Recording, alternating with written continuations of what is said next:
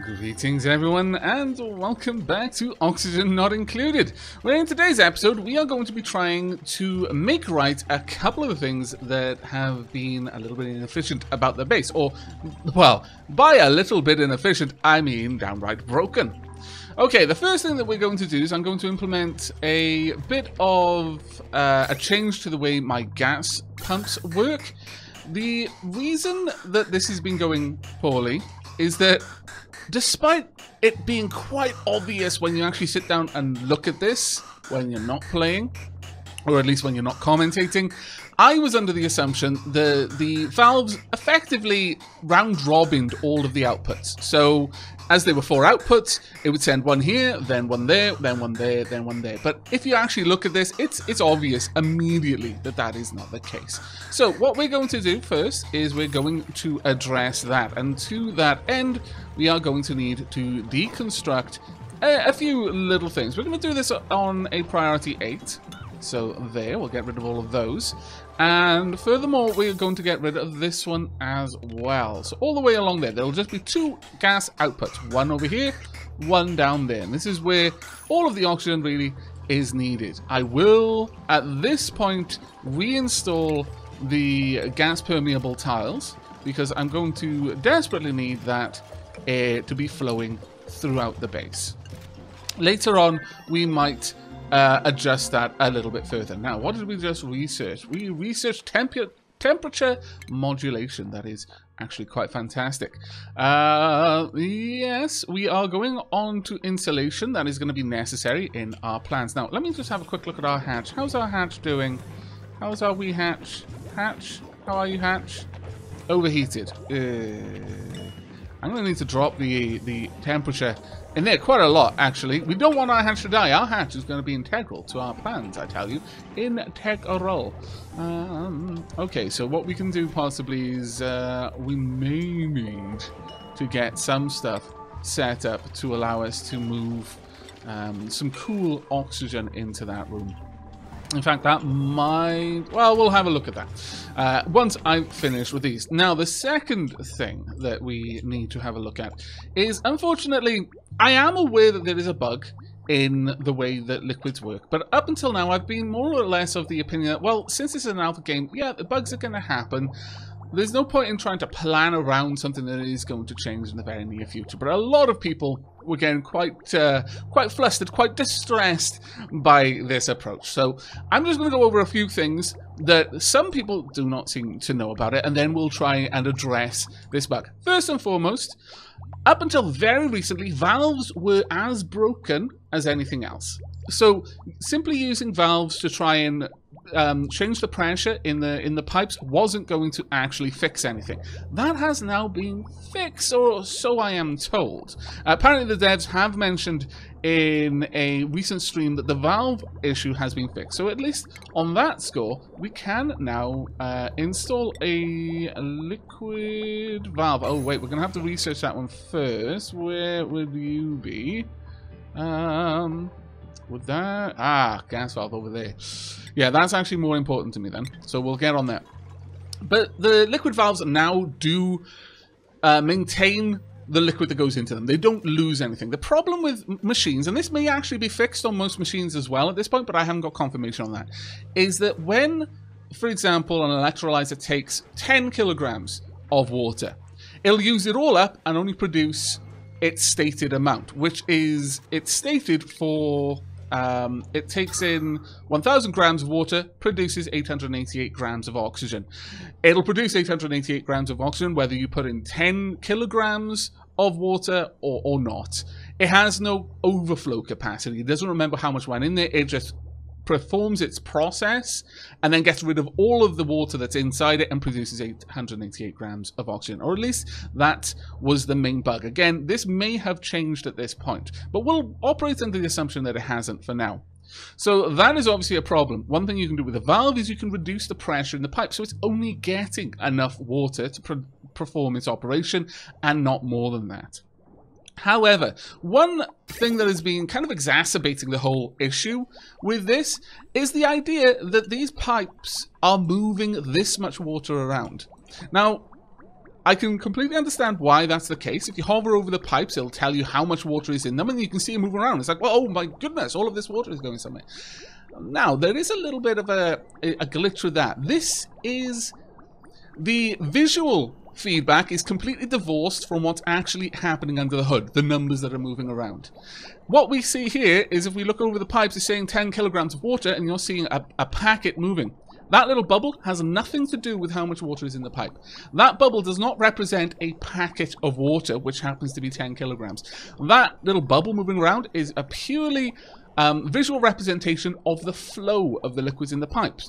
So, for example, let's say there was 10 kilograms of water here and no water in this pipe. Let's just assume that that could happen for a moment. It can't, but let's assume. Then when you see that bubble moving across, that would be possibly 10 kilograms of water moving across. But if there was already 9 kilograms of water there, and only room for 1 kilogram, you'd still see that bubble moving across, even if it was only moving 1 kilogram. It would be the same if it was only moving 1 milligram of water across. And so that has exacerbated the problem of people hovering over the pipes, getting information that there's X much in the pipe, and then seeing a packet in their mind of liquid moving across into the machine, and assuming that all 10 kilograms just got dumped into the machine. That is not usually the case. There's a divorce between what you're seeing here and what's actually happening. Now, that isn't particularly helpful to us, but it's useful to know what's actually going on, and that it might not necessarily be as big of a problem as people have been worried about. Now, with all of that said and done, we have actually no valves yet. We need to work on that, and that's going to take a little while, and then we can move on to some other things. So how about we focus on our little hatch in here? We want to make a nice little habitat for our hatch. So with that said and done, we're going to pop this on a 6. Actually, I'm going to need to deconstruct the wall there. Ooh, all I want is walls, buildings. Yeah, buildings, I guess. And furthermore, I'm not going to be able to dig in there, so I'm just going to dig around it instead. I want to make a little wider area for our little hatch. There we go. Perfect. And then I want some ladders going down there. Now, these, unfortunately, I don't actually care for the mealwood. Just dig it up. That's fine. I want that out of the way so that we can prepare this area. The main thing is I don't want to harm our hatch. Our hatch is on this tile, I believe. In fact, because I can't be absolutely certain of that, I'm going to cancel the tiles around it and we'll just prepare this area for now. We are going to build a little storage thing down here, and I'm going to fill it with dirt. The hatch apparently can just eat straight out of the storage container, which is fantastic. Honestly, I'm really, really pleased with that. This is unfortunate that so much CO2 is moving down into here. That is actually a big, big problem. Right, let me just double check on my air scrubber. That does just take water in, water out. So yeah, honestly, that seems reasonable for now. It produces contaminated water. Once we've got the valves, we're going to be starting to play around with a few. We're going to be playing around with thermal physics in the game. We're going to be cooling and boiling substances. We'll be liquefying gases. We'll be evaporating liquids, and so on and so forth. And through that, we're going to start looking at ways that we can effectively work on purifying liquids or cleansing gases as necessary without having to use any filtration medium, because eventually we're going to run out of sand, and that's going to be a big thing. Once that happens, it's going to be really, really hard for us. Really, really hard. Let's go ahead and pop that there as well, so we can just grab that little bit of algae. We'll also jump up here. Now, to those who have been commenting that it's algae, not algae, I strongly suspect this is another one of those British English versus American English sort of things. Certainly, I've never heard it called algae except by Americans, and primarily since Oxygen Not Included came out, and I've been watching a couple of streams here and there.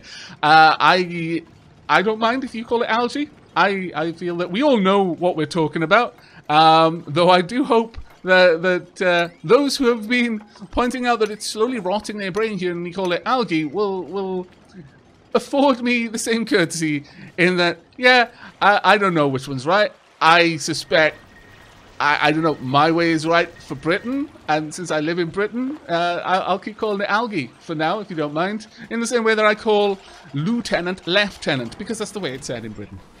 Just one of those little quirks about life, I guess. Ooh, again to the point of chlorine now. That is actually quite bad. Now, what I'm hoping is the chlorine getting pumped into the hydrogen generator simply won't do anything. But ultimately, I am actually going to want to... I'm going to want to be able to shut that pump off, is what I want. So, let's make a power switch. That's annoying. That is actually quite annoying. I'm going to place a power switch right here, and I'm going to run this power up like this, and then over here I'm going to deconstruct that electrical wire and then reconnect it to that light. So this light will be on the main base network. This one will be powered, so I can shut it down if I need to, because I don't want that being pumped into the base just yet. See, unfortunately, we were a little bit too slow. Now, my greatest hope is that this will simply be consumed by my hydrogen generator, and it won't be output. If it is, that's going to be a problem for us, but, you know, it's not going to be a drastic, horrible issue. But I am actually worried enough about this, and I'm going to prioritize this as an 8. Let's get that done, please. Furthermore, since I actually quite like the fact that, you know, we have this room nice and ready, we will hook that up. There we go. We are making a new lovely dining room for our new duplicants. We will soon work on their bedrooms as well. But for now, obviously, there are a couple of other things that we need to look into. Let's get all of this going. How is the oxygen at the moment? We're lacking oxygen pressure pushing this CO2 around, which is a bit of a shame.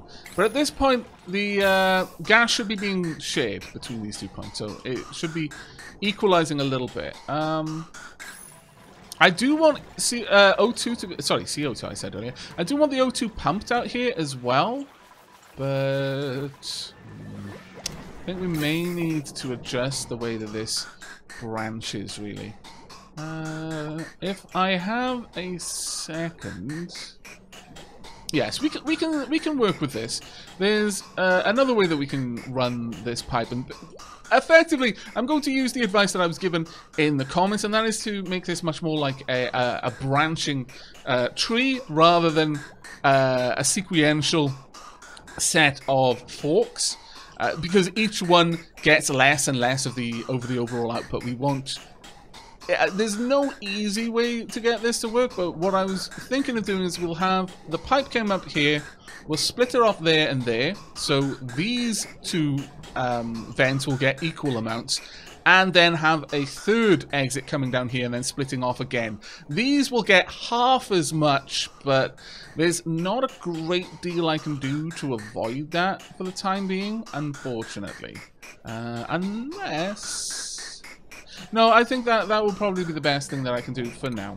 I will review this at a later date, though. So what we want is for this to come across around here. We'll have it split up about there and go up there, like so. We will then deconstruct gas pipes. I want this back on for this one. We will deconstruct these as an 8, right there, and indeed along here as well, right there, because this is going to be the branch. Then we want this being built. Oh, I've been building it out of the wrong substance like an idiot. And then we'll have another branch over. We could have it split around here. Oh, actually, if we do it like this, we are actually going to evenly split it between the 3. I was going to have 4, but yeah, you know what? This will work out just as well for us. So, sure, we'll do it this way, and everything should be reasonably well shared then. How's my little hatch? Hatch is burrowed. I really do need to cool this area down. That is going to be awkward, actually. But later on, I want a little hatch habitat. We are going to have to very, very tightly use the creatures in the base. Oh, I need to turn that off. I completely forgot about that once I built it. That was a bit of a Bit of a derp on my part. How is this function? Yeah, it's just destroying the chlorine, which is fine. It's also sucking up oxygen, which is not quite so fine. I would like to be able to branch that a little bit, but we'll see how this goes. That should be turned off for now. There we go. Excellent. But ultimately, we are going to need to use the animals in this on this map to create a kind of any kind of real sustainability on our base, because ultimately we're going to run out of the resources that we need to sustain the base that we've got. However, with the creatures, Puffed, Morb, and Hatch, we might be able to create something at least more sustainable. I mean, I don't think you can completely make a sustainable colony, but well. More hands, small bladder. Not so keen on you. No, we're going to reject everyone. Ooh, except you. You look really good. No, we're going to reject all for now. At least until I have the remaining bedrooms done. Because currently we've got only 1, 2, 3, 4, 5, and 6. We need another 4. And those other 4 are probably going to go around somewhere over here, I should imagine. And that'll be all set up correctly then. Over here... I mean, honestly, I could just have that going up, I suppose. But I'd rather not for the time being. How's everything going? How are we doing for food? We're actually doing quite well for food at the moment. I would like to move a refrigerator up here, so let's go ahead and get you built right about there. Seems reasonable. And we will hook that up to power, of course. Make sure it's on copper. Sure, I could bring this all the way down around that. That's not going to be a problem there. Right, how's everything else going? Have we sorted out the pipes? Yes, we have. Perfect. Right, all we need down here then is an output point for our gas. There we go. And we have completed our research. Perfect. Right, okay, so back to insulation. Once we've got that, I guess we'll go ahead and we will get the med bay. If only because I need the mesh tile for a plan I've got a little bit later on. We've got at least one duplicant in this colony, I believe, who is destructive. And I'm going to stop excluding duplicants based on that quality. All duplicants deserve a fair chance. However, I am going to put out this warning right now. There is going to be a prison. And any duplicants that break anything, that's about the only crime that exists in this game so far. But that crime will carry only one punishment. There will be one crime and one punishment in this colony. Woe betide any duplicants who fall foul of our justice system, because it will not forgive them. We are going to want to get up there and get at that algae if we can. Let's make it a reasonably high priority too. Let's go up there. In fact, if we can... all of this coal. So tempting, but we don't actually need it just yet. What we do need is the algae though. The algae is absolutely needed. And if we can, and that hatch goes to sleep down there, please go to sleep down here, or there is also fine. Sleep time, hatch. That's right. You go ahead, eat. Then fall asleep, please. On this tile. Ah, perfect. Yes. Okay. This is all going, and we are building our stairs. Sorry, our ladder down. And that is going to be grand. I'm going to leave the hatch with natural habitat of rock and sand and all of that kind of stuff. The sand I might actually replace, but, you know, that's because sand is incredibly important. Right, let's have a look at the air quality. Once that's built, we should start seeing air quality gradually improving. And also, we've also got the algae terrarium down there doing its best. And generally speaking, I'm fairly happy with the way things are, honestly. I am going to put in some gas permeable vents up here to allow this air out, because I do not want that being trapped in the room. But it's fine, because we've got a decent amount of oxygen there right now. The chlorine over here, that is a worry. That is genuinely, actually, a worry. So we'll have to deal with that shortly. That has all been dug out. Hopefully they can reach this. In fact, they should be over there. Here we go. Perfect. I approve. Now, I'm hoping that this hydrogen isn't going to be able to get in there, but it might be able to. We won't easily be able to tell that for now. Let's go ahead, grab all of this if we can. Thank you. We'll also remove that too. I mean, eventually, I do actually want to hook into this hydrogen in there. It would actually be very useful to me. In fact, I guess I could do that. I could hook up a little pump over here and then just channel this hydrogen up. I mean, there's loads of algae over there. That would help run the colony for a little while, certainly.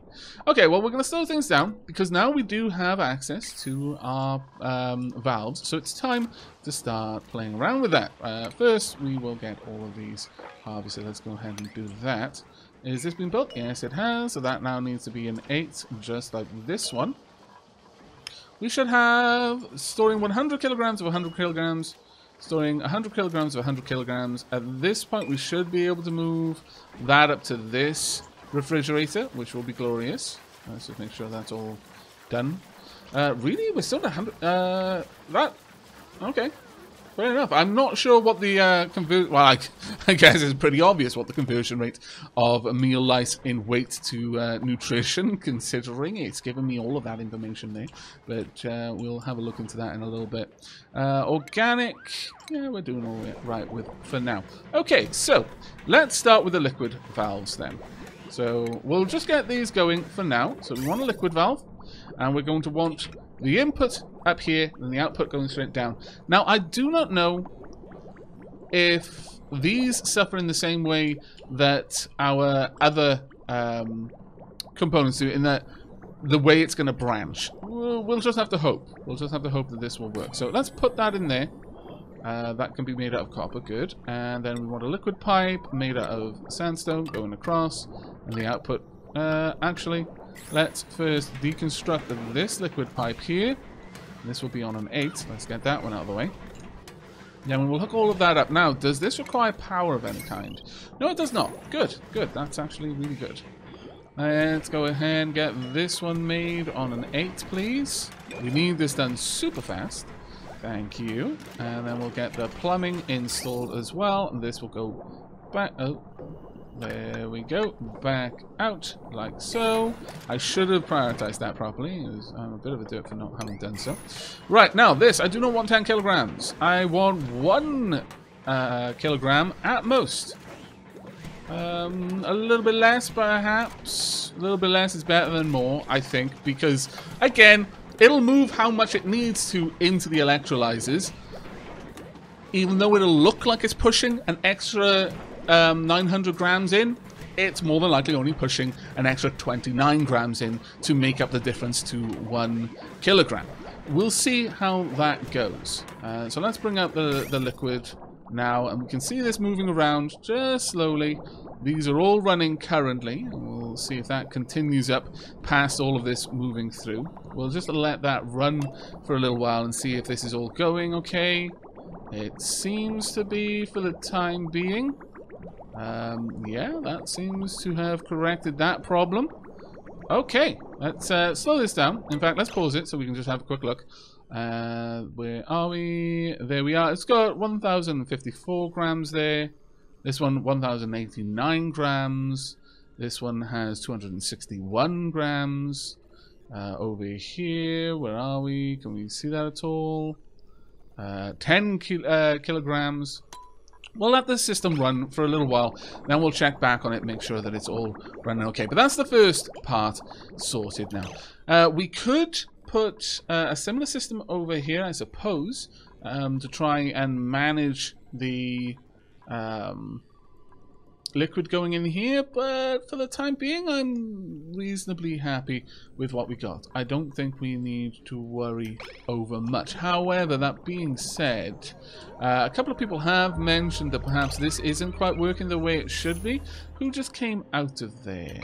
Unfortunately, I missed you now. We'll have a look into that shortly and try and resolve that. Let's go ahead and cancel this work, though, because I really would like that to be swept now. As a reasonably high priority, actually. It's been long enough that that place has been dirty. And the same over here. These are important rooms that I really do want to be swept and kept very, very clean. Let's check on people's vitals. Generally, stress is being managed quite well. Decor expectation, minus 0.2, and interrupted sleep. Okay, so that's a little bit of a shame. That doesn't actually add up either, but okay, that's fine. I guess it's a rounding to 2 decimal places. Generally speaking, though, things are starting to look nice. This room right here is actually quite a problem for me. I don't like it at all. Maybe I should move this valve over here and push all of the CO2 out. In fact, that is actually... I really should have thought of that first, because that makes an awful lot of sense. So, sure, well, you know what, I don't like... okay, you're a bit of a pain. Okay, we'll run it across there. We'll place in the gas output point, and then we'll simply deconstruct this. There we go. That should solve that issue there. Okay, so we've got plenty of stuff going on. I would like to build our hatch, a wee storage bin down here. A nice little place for it to chnom to its heart's content. What's under there? Is that obsidian? No, that's igneous rock.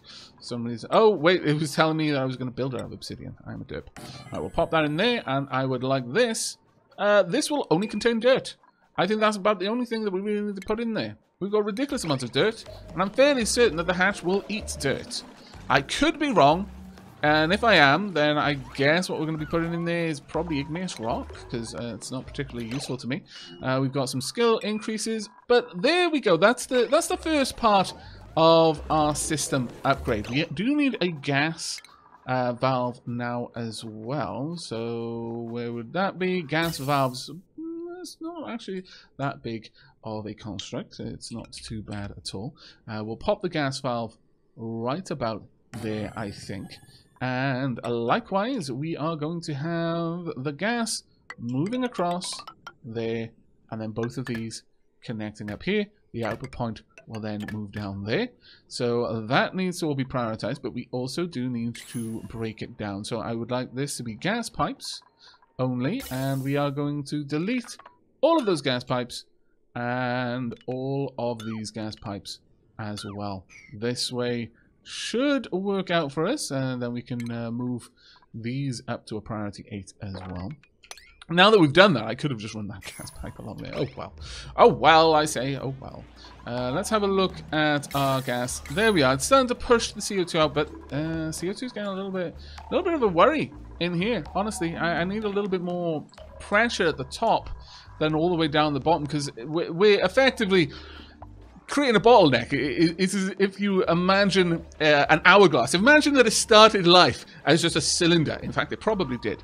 But then you put pressure near the middle instead of at the top or strictly at the bottom. You're just going to create a choke point. You're going to push more of the gas up to the top and down to the bottom. It's not really going to go the way that you want. So we're creating a bubble of CO2 above and below this pressure point, which lies across there. We need to deal with that. So, for example, a gas pump around here would probably fix it, since it would also then add extra pressure pushing that oxygen down. We'll have a look into that probably in the next episode now, though. Right, let's have a look at you, my lovely. Unfortunately, we can't select that unless we do it like this. There we go. Okay, we're not really producing much in the way of hydrogen. Gas contents, 85.5 grams of hydrogen. How much does my hydrogen generator accept in one go? It'll accept 100 grams of hydrogen at a time. So we want to reduce this to about that level. Push that up to 100 grams and we should be good. In fact, that's what it was. That's what it was all along. I'm a tip. Okay, well, that doesn't seem necessarily that bad. I wonder if that's the maximum amount in a pipe.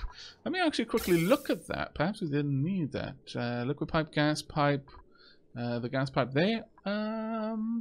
Does it say anything? Contents empty.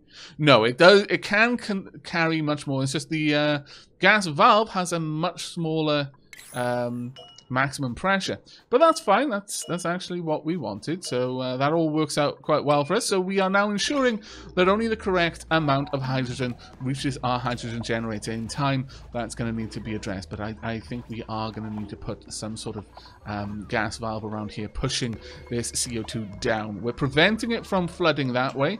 We're preventing it from going across, but it is becoming an issue in here. It is becoming quite an issue, one that we desperately need to solve. In fact, if we maybe put one in there, we could push it down a little bit. No, I think ultimately we need the pressure here as well. That's a bit of a shame, but we'll see what we can do. There's a lot of gas pressure in here. The alternative is simply having a CO2 scrubber. We can definitely set up another one of those. somewhere, in fact, even in there or down here, for example, that will simply pull this CO2 out of the air and turn it into contaminated water. Because the CO2 scrubber, the nice thing about that is it does actually turn the CO2 into something. It turns it into, well, I mean, it adds it to water. It becomes contaminated water. Now, that is going to be important for us later down the road, once we get into boiling and condensing gases and liquids. That's going to be an important thing for us to know. But that's going to be it for this episode. I do hope you enjoyed, though, and are looking forward to the next. We've corrected some of the more glaring problems in the colony, and we're going to be going forward with a better foundation as a result. The next big project for us is we need rooms for our duplicants, because frankly, it's not allowed for them to just have to sleep on the floor as they are right now. We need to give them proper bedrooms, and then we need to make sure that this bedroom isn't constantly full of CO2, because that is pretty bad. But that is it from me. So thank you very much for watching. I do hope you've enjoyed, and remember to like if you liked, sub if you haven't, and I'll see you next time. Take care, everyone.